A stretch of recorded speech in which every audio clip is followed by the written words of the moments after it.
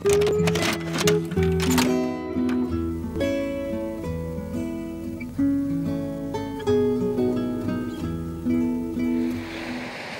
dry early harvest has been big news in Lafayette. Because this is a farming community, I guess we probably emphasize the farm news. This was the antique tractor plowing. Newspaper editor Ruth Klausner makes no secret of her passion for agriculture. And then we had the blessing of the tractors over at a rural church not far from here. So we've had a lot of tractor news lately. But it was not a picture of a tractor that recently stopped Ruth in her tracks. This one happened to be in the store window, and I'm going by the window and I go, whoa, I saw some cows. And it wasn't like she hadn't seen cows before. My license plate in my car says cow lady. Her plates say it. That one came from Italy. Her office at the newspaper screams it. Come here, Leroy. Come on, in your bed.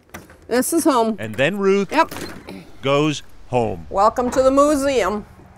Home of 13,822 cow items. It would be one thing for Ruth Klausner to plaster a hallway with her cow collection, even allow it to spill over into her home office. Let me go through and get lights on first. But the living room? Yeah, we'll go through. The kitchen? I just love cows. Certainly.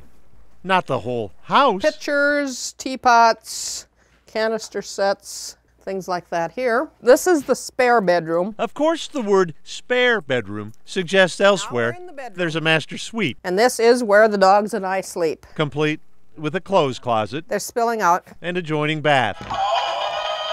At some point, even Ruth has to laugh.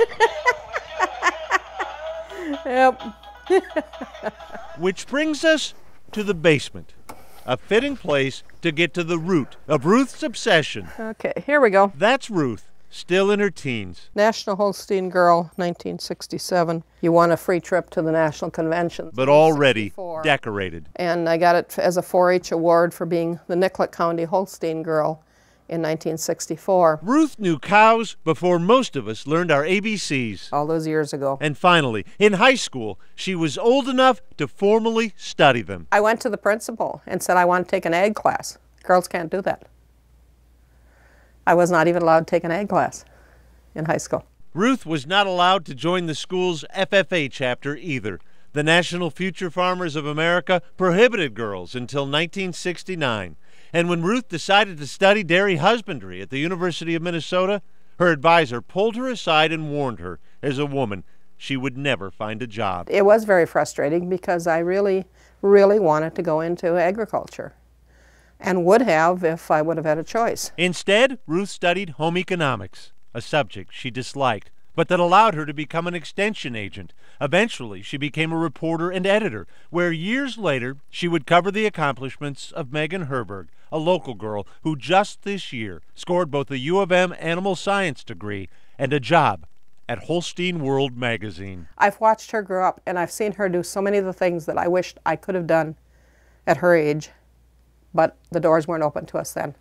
She can do them now. Ruth could be bitter, but she's chosen not to be. Told to steer clear of a man's world, Ruth Klausner built the biggest herd of them all. I've made my own world. Boyd Huppert, KARE 11 News, Lafayette. It's full of cows. I've made my own world.